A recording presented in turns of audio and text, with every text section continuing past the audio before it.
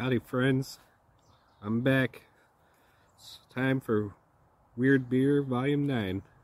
I'm going to jump right into it today, not waste your time, go off on some crazy long tangents like the previous videos. Going to get right to it.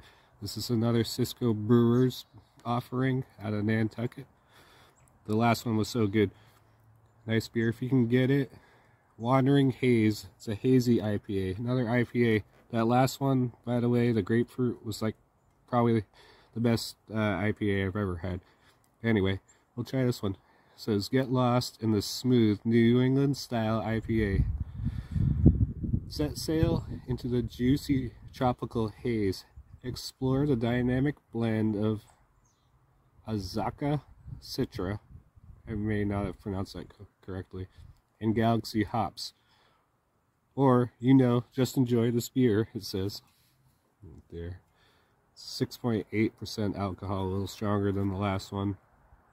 Brewed and canned by Cisco Brewers, Portsmouth, New Hampshire, and Pachogue, New York, looks like. Anyway, it's established in Nantucket. Check it out, it should be hazy.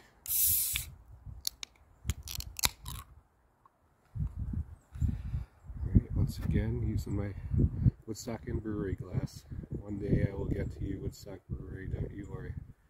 Alright, here it goes. You can see it's hazy. Otherwise, you'd be able to see right through it. As you can see, that's not the case. I'm not doing the best job at pouring this. Let's see what happens.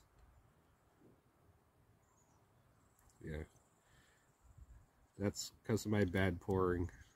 That's why it's so foamy. Anyway, you can see it's hazy. Can't see through it. Let's try it.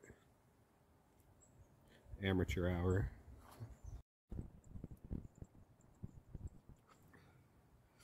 Still smooth. A little hoppier than the last one. It's not bad. It's got a little citrus. That's from the hops. Unlike the last one that was more citrusy, I think, due to the grapefruit. This is more hoppy. Probably a regular IPA drinker would prefer this one. I still have to go with the other one because it's less hoppy. But, boy, these Cisco Brewers sure know what they're doing, though. I would definitely recommend going out and buying one of these variety packs if you happen to find it. Like they say, nice beer if you can find it. It's a Wandering Haze IPA. Yeah, just really good beers. It's been a while since I've got a variety pack and I've been pleased with each beer so far. I may do the other beers in the pack. There's 2 others. I don't think they're weird at all. I don't really even think this one's weird. I just felt compelled to making a video about it. Guess I'm not really giving too much info on it. Once again, IPAs are not my thing, but it's a good one. I would run out and grab one. 'Tis the season, yes, springtime in New England. Not everywhere. Well, anyway, I hope you guys enjoyed that. And until next time, cheers. Thanks. I needed that.